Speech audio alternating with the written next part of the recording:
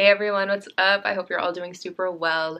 For today's video, I got inspired by the Batman because I saw the movie and I was a really big fan of it, and the makeup that was done on Zoe Kravitz just looked so cool, and I was like, oh my god, I want to try this out. So I'm here today to try and do that. But yeah, I don't know, just the way the lighting hit the makeup, like it just, oh my god, I'm such a big fan of it. But yeah, we're gonna try to achieve that today. I kind of sort of tried to do the hair. Yeah, so let's go. I'll zoom you guys in and we can get started on the eyes. So I feel like the whole overall makeup felt very lived in. Like it was undone, but also intentional. Literally don't know what I'm saying, but let's start on these eyes. I'm probably going to be dipping into a few palettes because that little shimmer, like, it looks glossy, but it also looks like a foil. It leans a little silver. I don't really think I have something exactly like that, so I'm gonna kind of like do a little mix of some shadows. So I apologize for that, but you gotta work with what you got. I do have a little bit of primer on the base of my lid, and I'm gonna take a black shadow and begin to form a wing. And I'm going to make sure to pull this shadow all up into that inner corner because I want to make sure I have a dark base. So we got the general shape of the wings down. So I think I'm going to dip into a bit of like a cooler brown and begin to buff out those edges. I think I'm going to pull a little bit of the same brown that I just used into this outer crease just to see how that looks. Can't hurt. So I'm softly just feathering that in. I'm just going to take a fluffy brush and begin to buff out the crease because I want to make sure that it's not harsh. Just to make sure like that black is as deep as it can be, I'm gonna run a liquid liner just along that base and then go over it with some black shadow once again, just to make sure it's still giving that smoky effect. Usually I wouldn't do my lower lash line prior to my base just because like I'm not really good at that, but I kind of want to right now just because I feel like it's going to give me a better idea of where I actually feel that I need concealer and just any actual like base products that I'll be putting down. I'm going to go ahead and add that black shadow onto the lower lash line, but I'm going to work in just smaller bits because I want to make sure that I don't overdo it, because with black, you know, it's very quick to just go and it gets all over the place. I'm going to add a black liner just into the waterline and to tightline, because I feel like that's going to give me a better idea of what I'm working with, because this whole like negative space right there, like no, it just like throws me off. So let me go ahead and add this. I feel like this is at a good place right now. I might go back in with a little more brown, but I don't want to do it just yet because I'm going to add that shimmer or whatever it is that's on the lid and see what that's going to do, and then kind of go from there.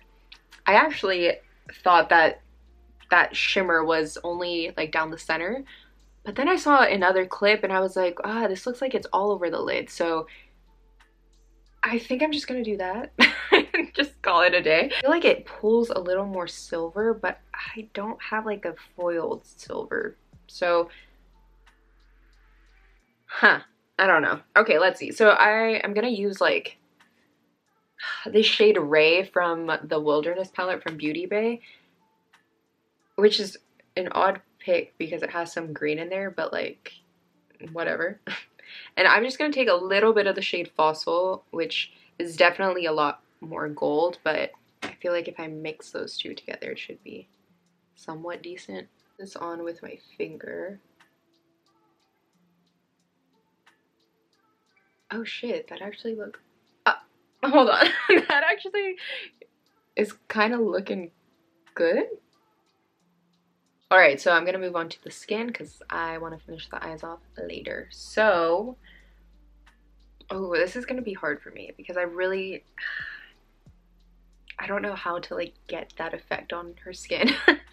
I'm going to mix a foundation with an oil to get this just as sheer as I possibly can. I don't want coverage, that's not what I'm going for. I just want to even out my skin tone, because as you can tell, I kind of have a bit of redness right now, so let's hope that I don't go overboard with this, because that tends to happen.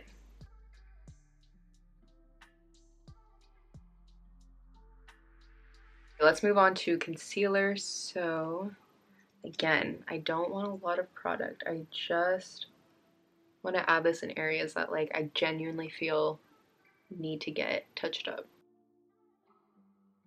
I'm just being very gentle when blending this out because I don't want to like remove any product.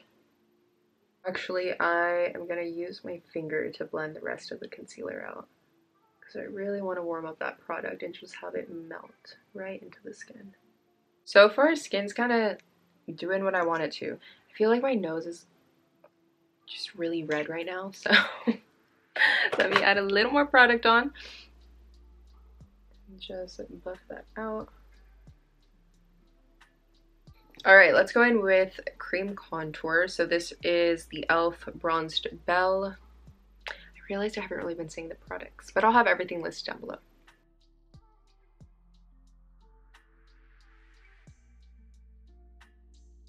I'm just going in with a light layer of the NYX pressed powder just all over my face to help mattify these areas.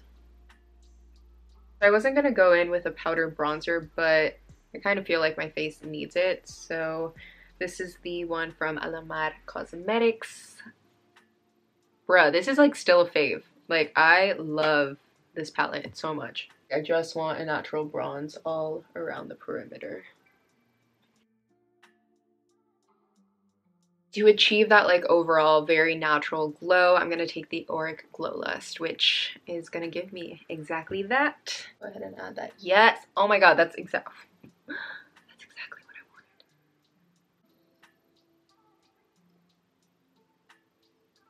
Back onto the eyes. So again, just taking that same little concoction I did of those two shimmers, and I'm just gonna have that right in the center.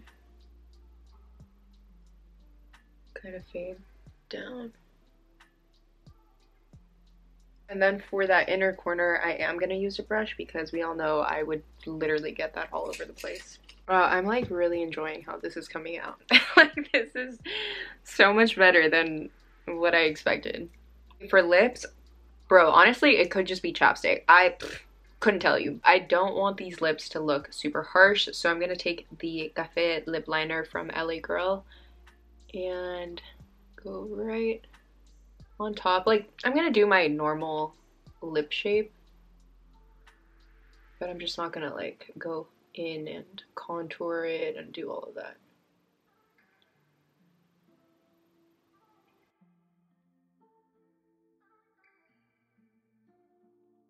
Let's see how my lashes are doing today. And if they're just not cooperating, I'll probably put falsies on. I'm just gonna add my little corner lashes because I can't help myself. And I feel like it's gonna help give into that feline shape. You guys, this is the final makeup look. I am so happy with how this turned out. Like, this looks so cool to me. Like, I really don't have a lot to say. It just looks cool. But yeah, I mean, very easy to achieve in my opinion. Like, honestly, you could just blend out the shadows with your finger and that's it. Because like I said, the way I took this makeup to be was just very like worn in, effortless. It's fun, it's playful, but you also feel like a badass. You feel me? Like, yeah, I'm basically Catwoman. Like, that's really what I'm trying to get at. I'm just kidding, I'm not. I could literally, no, I am not that skilled. I don't know who the makeup artist was. Please, if you do know, leave them down below because I would love to discover who created this look. But yeah, aside from that, I'm just like so thrilled. Like, this is so cool to me. Anyway, that's really all. So yeah, thank you guys so much for watching this video. I hope you enjoyed it. Take care of yourselves and I'll see you in the next one. Bye. What? Oh. Ah! Good thing I don't have my base on because that would have been crazy. My eyes are watering so bad. I would like to think I got the makeup down. Just saying.